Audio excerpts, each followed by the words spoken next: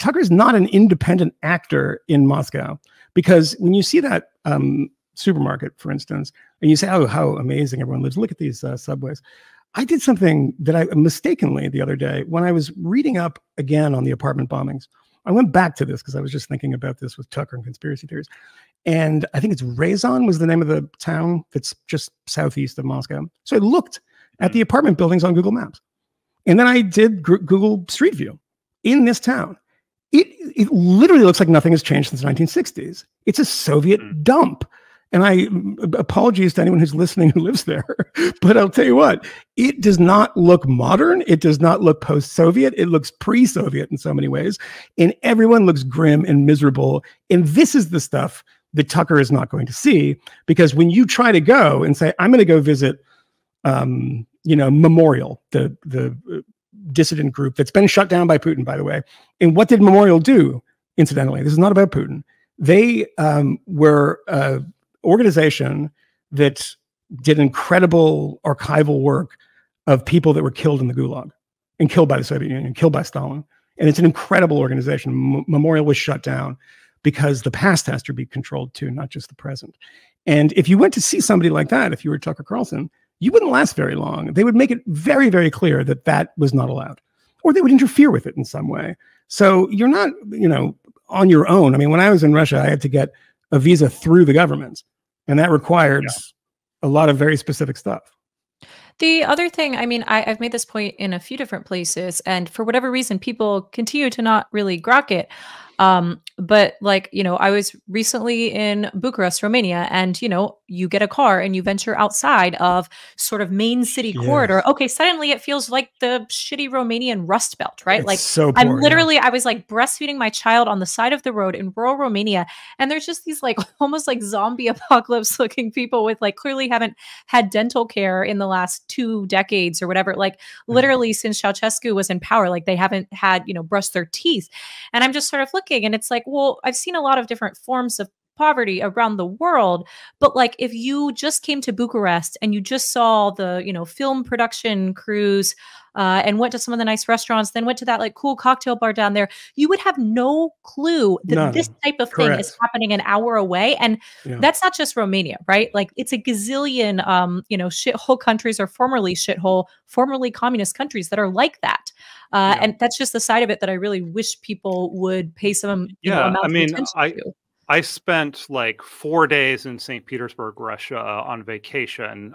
So, probably not that much less time than Tucker spent in Moscow. But just in that amount of period of time, and I was just there, to see things, you notice right away that there's a lot of, it's there's this really grand architecture, but you get close to stuff and it looks kind of dingy. And then yes, driving back just to the airport, you just see desolation. So it just raises the question to me of, it's almost cartoonish the way that he put together these shorts. It's over the, the style, the editing. Well, let's play the subway one, because I just want to comment on the way this is. The music, the score is incredible. Bizarre. Yeah. So Ian, roll the subway clip for us. One of the ways you understand a society is through its infrastructure, the places where people gather, the places where they go to travel. If you've got a lot of people in one place, it tells you a lot about the people. So with that in mind, we're standing in front of the Kievskaya metro station, and there's a train station next to it. Now, the metro station was built by Joseph Stalin 70 years ago. And the question is, how's it doing now? There's no graffiti, there's no filth, there are no foul smells, there are no bums or drug addicts or rapists or people waiting to push you onto the train tracks and kill you. No, it's perfectly clean and orderly. And how do you explain that? We're not even going to guess. That's not our job. We're only going to ask the question. And if your response is to shout at us slogans dumber than the slogans we used to call Soviet and mock, that's not really an answer. Magical moment entering the subway.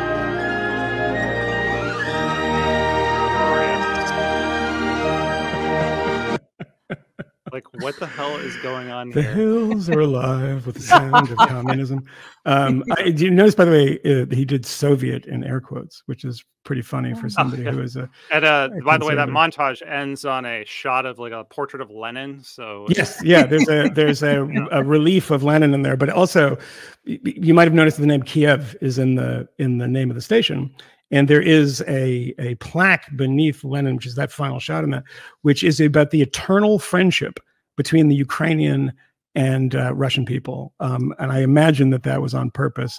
I'm not entirely sure if that was a little Easter egg, but you look at all these other images, which are classic constructivist Russian images of lantern-jawed men with flags, and there was the subway that was built with slave labor, people from the Gulag. I mean, that's not even disputed. But, I mean, like, can you break this down for us, Michael? Because I mean, you and Liz are in New York City. The subway can be pretty shitty. So, like, why does Moscow have like this beautiful artwork and New York City doesn't? I mean, well, we didn't have Joseph Stalin, that's for sure. We did have the like WPA and these public works projects, which actually tried to create socialist art in New York City, and it became very, very controversial. You go back to the 1930s during the New Deal, that these, Diego Rivera creating this big, communist memorial in the middle of New York City, and people objecting to it. But the reason this happens is dictatorships can create things like that. Yes. Yeah, sure. Let's be honest about it. North Korea has less crime than New York City. Do you want to live in North Korea, or do you want to live in New York City? In these types of places, you can round up bums, right? Like, you can just do all kinds of things to them far outside of the law, right? Like, to some degree, I want to, I am frequently, a critic of NYPD, and I think, most libertarians are.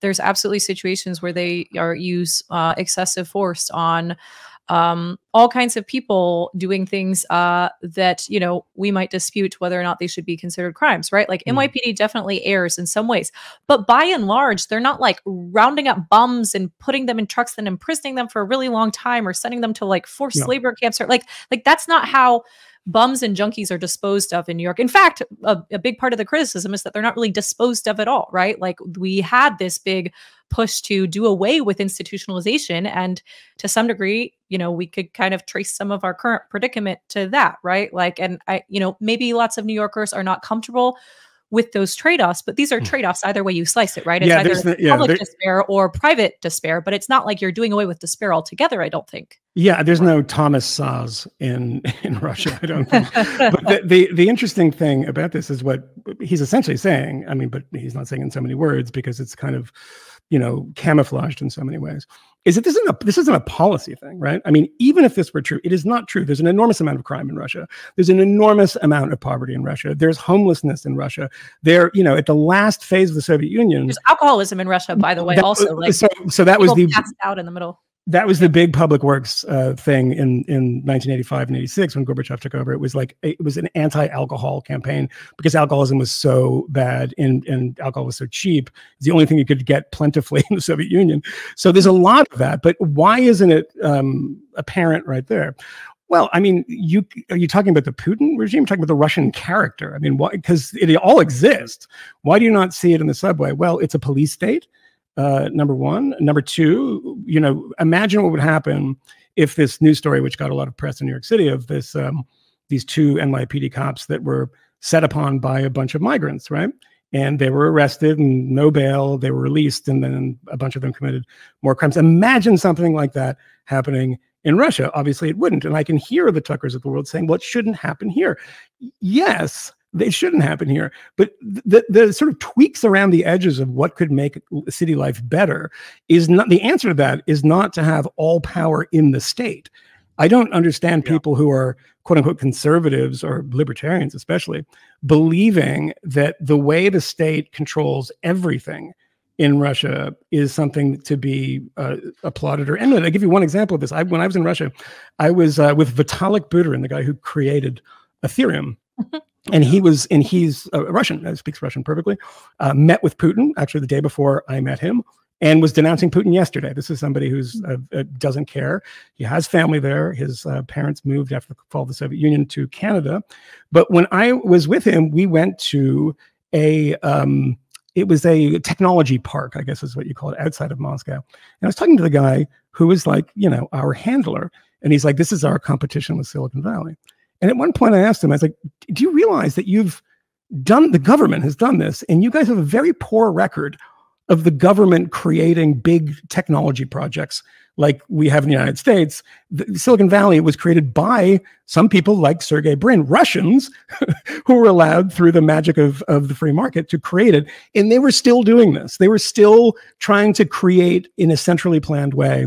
It's not a communist country, but it's still that central planning instinct. And like, is this the country that people like Tucker Carlson want to live in? Good God, I would escape immediately. Hey, thanks for watching that clip from our new show, Just Asking Questions. You can watch another clip here or the full episode here. New episodes drop every week, so subscribe to Reason TV's YouTube channel to get notified when that happens, or to the Just Asking Questions podcast on Apple, Spotify, or any other podcatcher. See you next week.